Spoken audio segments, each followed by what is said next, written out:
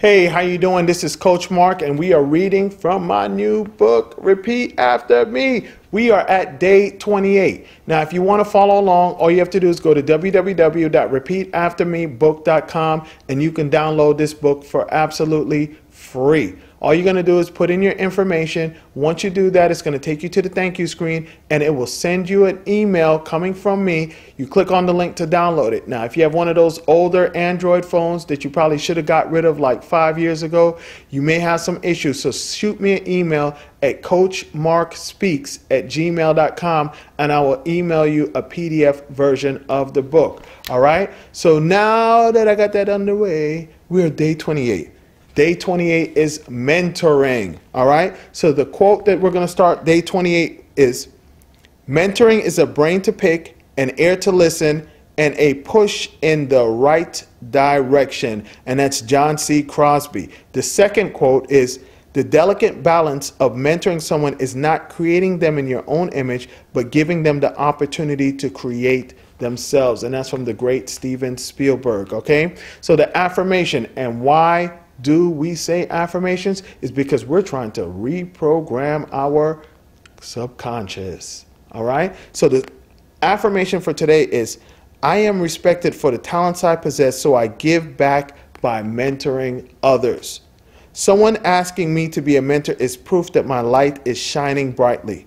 The satisfaction in stepping up to mentor someone on his or her journey means that I learn from this person as well. As I teach, I learn about myself, my voice in the world, and what I have to share from my deepest self. I can tell you this.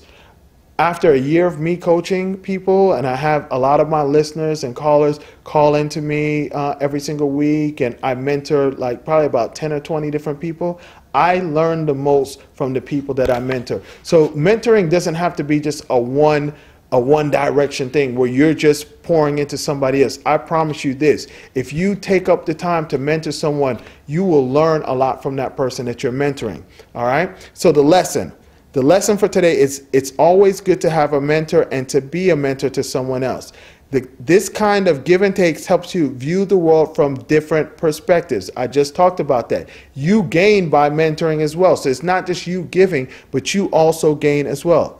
In teaching, of course, we learn. By sharing knowledge with another person and coaching this person to take positive action, you see the value of what you know and how that can affect real lives. You want to make change in this world? You want to help people? Find somebody to mentor. Find somebody that you can pour into. You can pour all your knowledge into. And I can tell you this, if you've been living on this earth for any period of time, you have some knowledge to pour into people. Even if you've made a bunch of mistakes, guess what? All the lessons that you learn from those mistakes, you can pour that into somebody else to help them to not make those mistakes as well. So the question yourself section, what do you know that no one else seems to know?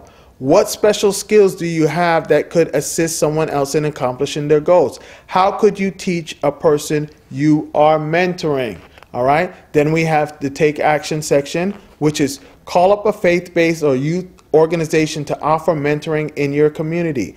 Explain to the organization's office staff that you have special accounting skills, speaking skills, or computer skills that you can offer. Inquire about the organization's outreach programs already in place. See if there's a good fit to volunteer as a mentor with any of those programs. Then we have repeat to yourself. That's where you're going to create today's affirmation in your own words based on everything that we've learned so far. And the final section is Coach Mark's wow, or words of wisdom. In life, we should always have one hand stretched up and one hand stretched down. This creates the balance needed to not only help us to bring someone to another level, but also allows us to go to another level as well. By having both hands stretching up or hanging down, we become unbalanced and unstable. Thank you very much, and until tomorrow.